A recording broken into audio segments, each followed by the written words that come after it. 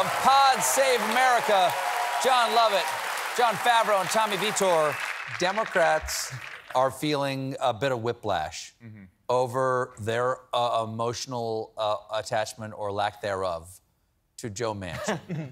For a couple years now, they weren't sure how to feel about him, and recently they thought, that guy, because he killed the climate legislation forever. He said, never gonna do the Build Back Better, and then, bang, he does it. You guys never doubted him, right? Never. You guys never doubted Joe Manchin. We have been telling people for years that Joe Manchin would come through in the end.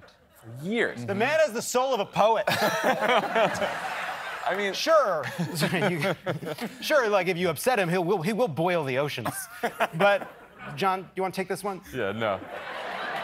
Look, I think that he was persuaded that this is might be the last chance, literally the last chance to save the planet, and that he could help do that with a bill that was also good for the economy, good for West Virginia, and also good for his own politics. And I think it's a good lesson to never give up on voting, never give up on organizing, never giving up on persuasion, because 40 to 50,000 votes go the other way in Georgia, and we're not talking about this climate bill anymore. And now we are, because Joe Manchin is there, and we didn't give up on persuading him. And fellow Democrats didn't give up on persuading him. And people wanted to, a lot of people, we were pretty angry with him. Some people wanted to kick him out of the party, take away his committee assignments. Yep. That happened, we wouldn't be talking about a climate bill right now. So you just, at the end of the day, you gotta never give up on trying to persuade someone. Okay, how good is this bill? So, I know we've been hurt by politics. We're wounded birds. Yes. So when I went to look at the details, I really expected to find a bull, You expect to find, money for houseboats, that kind of thing. Sure. It's surprisingly good. It's a really, a surprisingly forward-looking and really positive step on climate change. So when President Biden set a goal, and the goal was to reduce emissions by 50% of the amount we were emitting in 2005. It was an ambitious goal. It took a lot of activists to really push Biden to take that position. He did it.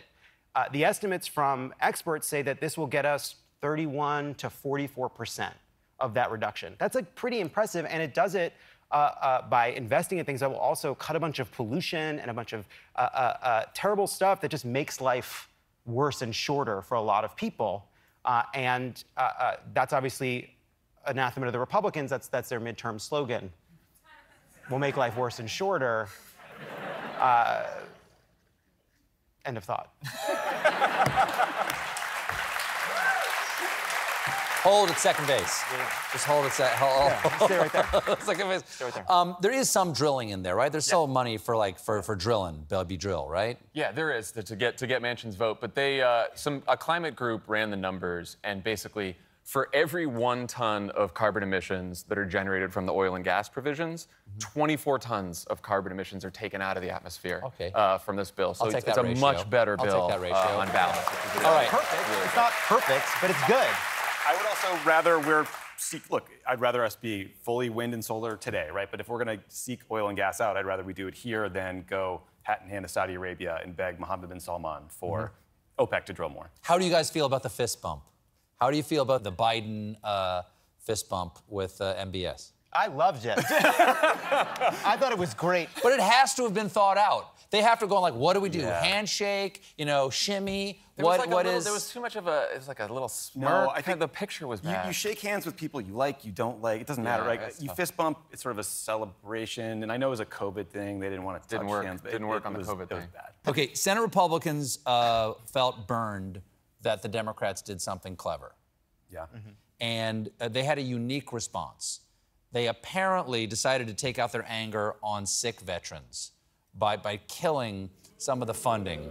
For instance, part of it was for the people who had been exposed in burn pits. Yeah. Where does this fall in the scale of political games that you've seen or cynical behavior that you've seen over the last 20-odd years you've been doing this? Good question. It's hard to beat inciting an insurrection, in true. terms of cynical games. But, they're trying. Yeah, they're trying. I mean, listen, so you sort of alluded to it. This is a bill that provides health care to veterans who are serving in Iraq and Afghanistan and inhaled fumes from these burn pits where they were burning plastic, paint, things that you shouldn't be burning.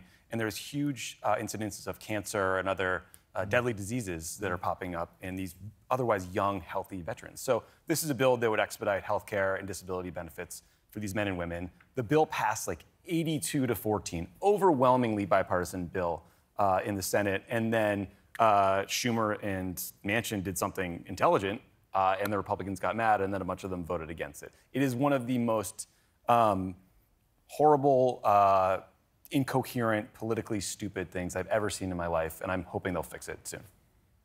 There's going to be another vote. Yes. Yeah. Basically, the Republicans just folded. McConnell said today that, like, oh yeah, there was just some legislative back and forth. We're fine now. We're gonna vote for it. So they realized that they were stupid. They realized that they were not only cruel but also politically stupid. Yeah. Okay. Well, let's talk about the possible control of Congress. There's going to be, well, the primaries, as I said, 5 of them today across the United States, and of course the midterms coming up. Pundits often say, are you guys pundits?